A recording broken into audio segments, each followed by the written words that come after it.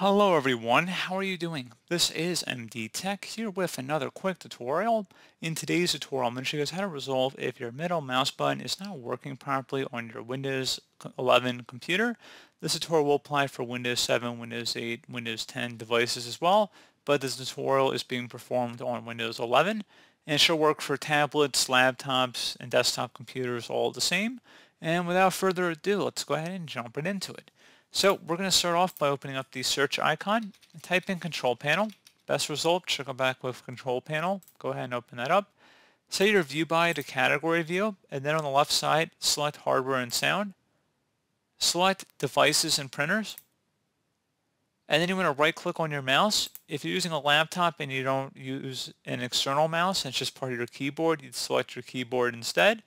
So right click on it and select troubleshoot. And then if it was able to identify anything at that point, hopefully that would resolve the problem.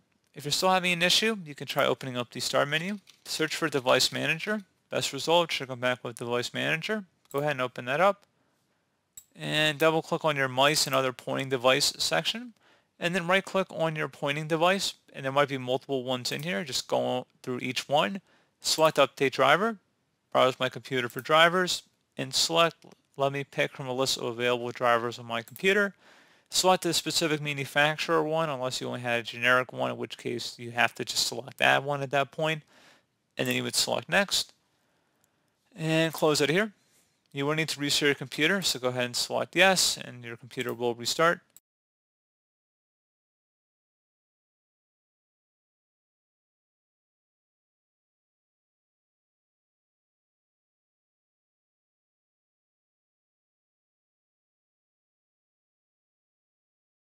So, pretty straightforward process, guys. Do hope I was able to help you out, and I do look forward to catching you all in the next tutorial. Goodbye.